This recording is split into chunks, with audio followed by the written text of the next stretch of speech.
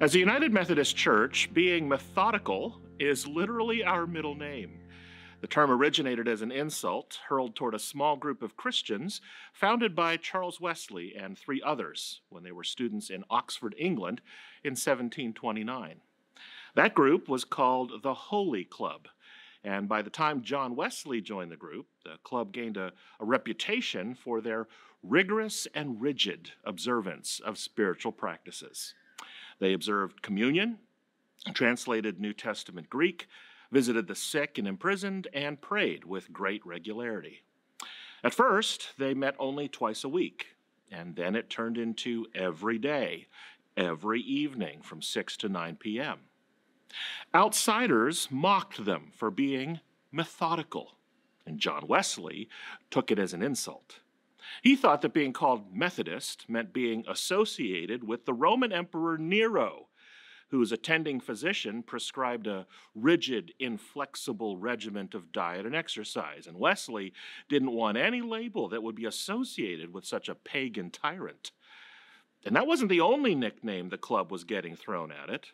Others were calling this pious group of college students the supererogation men, the godly men, the sacramentarians, the enthusiasts, and my favorite, the Bible moths.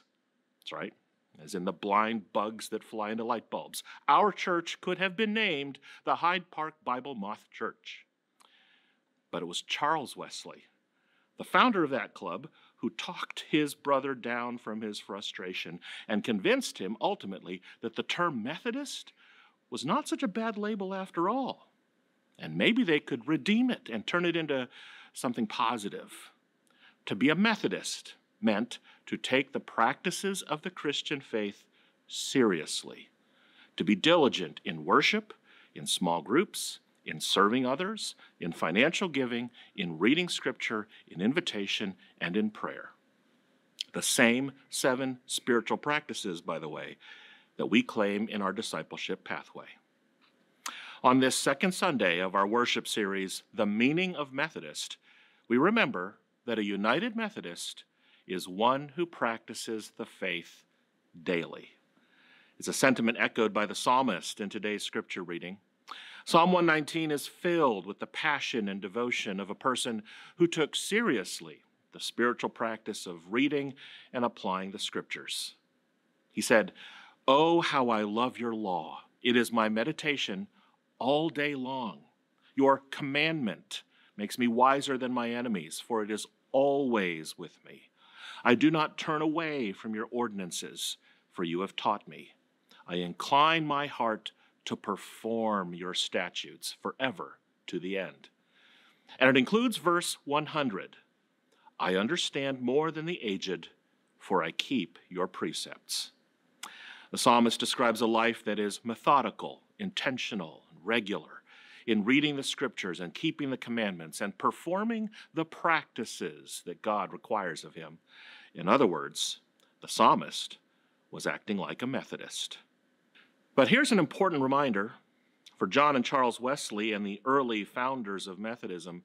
The point of keeping all these spiritual practices was not just for the sake of ticking off a checklist and filling your time with pious good deeds. Spiritual practices are not the ends in and of themselves. In fact, during the time of the Holy Club, they were by far not the only group that emphasized keeping spiritual disciplines. But there were 2 distinguishing features of early Methodism. One was its attentiveness to the sick and the poor, and the other was the notion that these outward and visible practices were only effective if they transformed your inward self. It wasn't enough just to methodically check off your spiritual practice boxes for the day. They had to lead you to an inward place of love for God and love for all people. Outward practices should lead to inward holiness. John Wesley was often guided by these words by the great theologian Thomas à Kempis.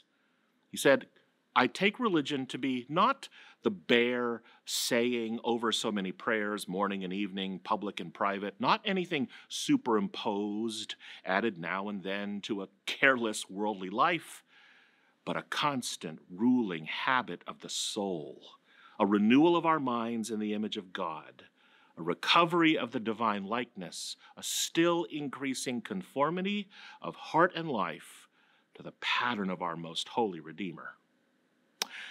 This is what led John and Charles Wesley to be so zealous about their spiritual practices, and this is what ultimately led them to embrace the pejorative Methodist label, because they knew that practices were only a means to an end, which was, in John's terms, having, quote, the love of God shed abroad in our hearts. And ironically, it's a concept that John Wesley would very nearly forget, and it almost led him to walk away from the church just 10 years after joining that Oxford Holy Club.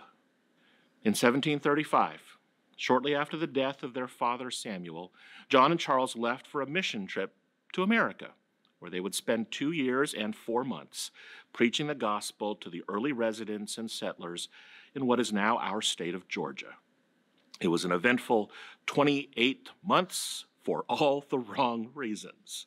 On the outbound ship on the Atlantic, a vicious storm nearly broke the boat apart, terrifying John Wesley, and he realized how fearful he was of death, in contrast to the peace and calm of some Moravian Christians on board who seemed to have a stronger faith than he did.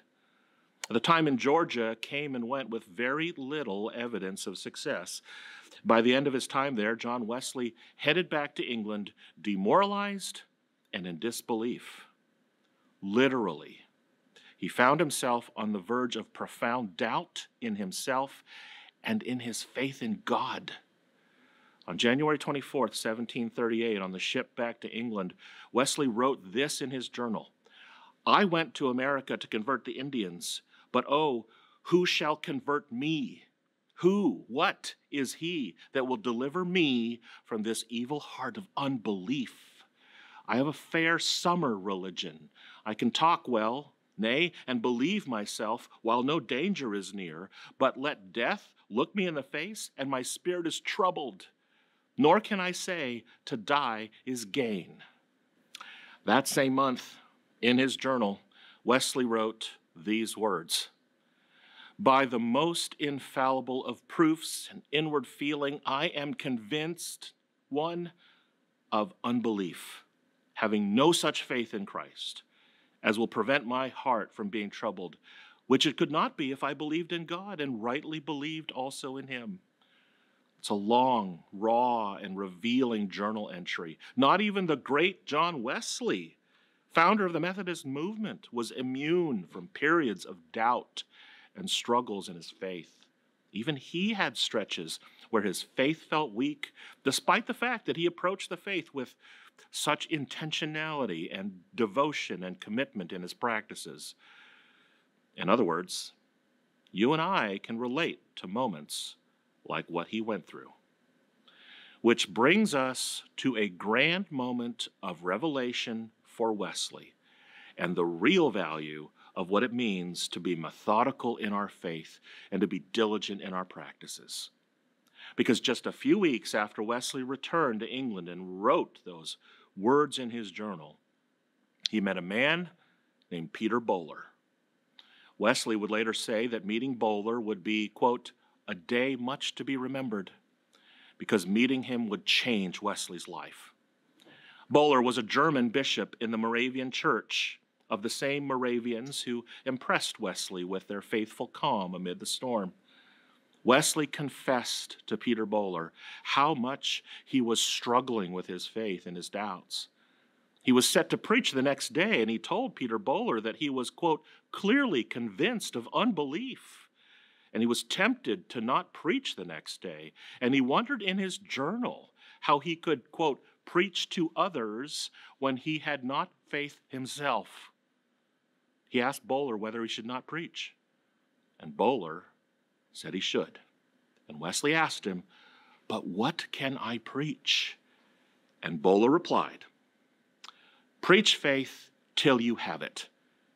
And then because you have it, you will preach faith. To put it in layman's terms, practice the faith until you have it. And then because you have it, you will practice faith.